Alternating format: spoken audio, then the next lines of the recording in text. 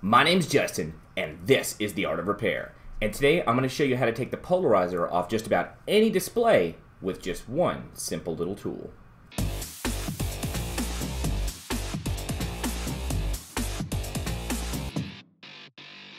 One simple little tool, but Justin, you got it all wrong. You don't know what you're talking about because China told me that I need a bunch of big machinery to take off polarizers. I mean, you know, I got to stick it in there, I got to hold it down, I got to wind the thing, I got to do this, I got to do that.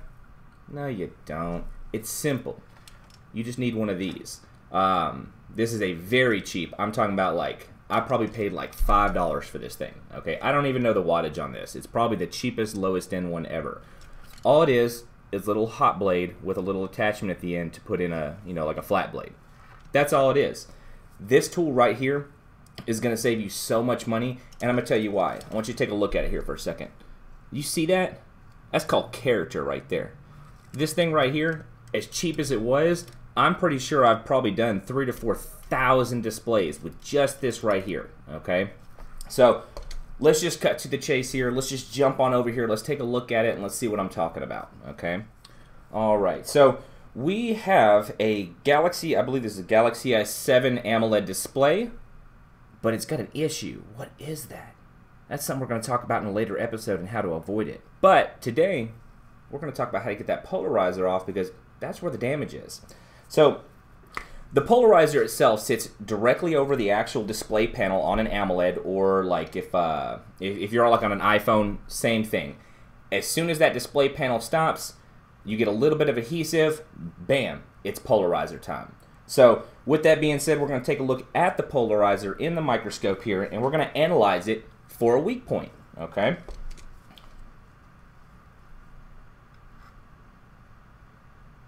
There we go. Now, when you look at these things and you're just looking at them, you know, with your naked eye and stuff, you can't really tell where things start and stop. You think, hey, this is one continuous product, this is one continuous thing, and, you know, how am I supposed to take it apart? But if we look at it in the microscope here, we see that the display panel actually goes out a little bit farther than the polarizer itself. So I'm going to take my fancy number 10 blade here,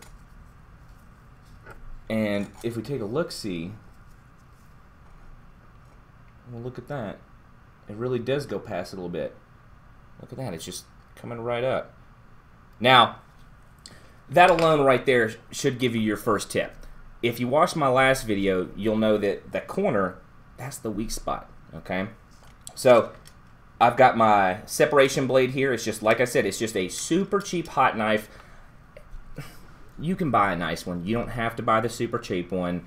I just currently have this one because this is the one I got a couple years ago, and it's pretty much been, you know, good to go ever since. I mean, I've had a couple others, lent them out, never got them back. You know who you are. But let's go ahead and jump on in here. So this is a very, very simple thing. I'm really not going to have to, you know, do too much craziness with this to get it off. Let me just switch over to the regular overhead here so everybody can see it. All right. Get some of this junk out the way. So if we know that we need to attack the weak point, and we know that the weak point is going to be that corner because it's got the least amount of adhesion, then what we need to do is we need to take the hot broadside of this blade and we need to start right there on the corner. So what I'm going to do is I'm just going to come down here, and it started real easy, okay? Once you go under it, you're going to want to come in just a little bit, and you're going to swing it around. When you swing it around, it allows you to get up under the polarizer evenly, okay? This is the same technique you're going to want to use with your, whenever you're doing your Oka stuff. Molly wire does the same thing. If you just go in from there and you don't, you know, try and get around the side or anything like that, you're going to end up ripping into the polarizer. This gives evenness. So now that we have it on there, I'm just going to put a little bit of pressure in front of it. You don't need a lot. There's a hot blade in there. It's going to eat up the glue. I'm pushing down on the display. I'm rocking back and forth a little bit. And you can see this is coming up with ease, no problem. Just rock it back and forth. Try not to let the bottom metal piece of the jig itself scratch the display, so you're going to have it up at a little bit of an angle. once we get close to the edge, I come around, I grab the back, I just put a little bit of pressure down there, hold it down.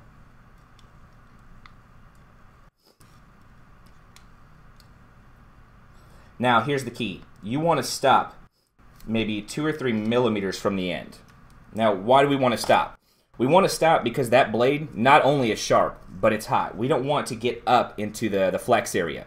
If you get up into the flex area, you could damage the entire thing and it's game over. So I'm going to show you in the microscope here. We can see that I'm stopped right about there. Okay. What I'm going to do at this point is I'm going to stick my hand under the polarizer. I'm going to carefully hold the display down, and we don't have a lot of room for this thing to be adhesed anymore, so there's not really anything holding it down. We can carefully just peel it off. And look at that. It was literally that simple. So again, this is a very simple technique.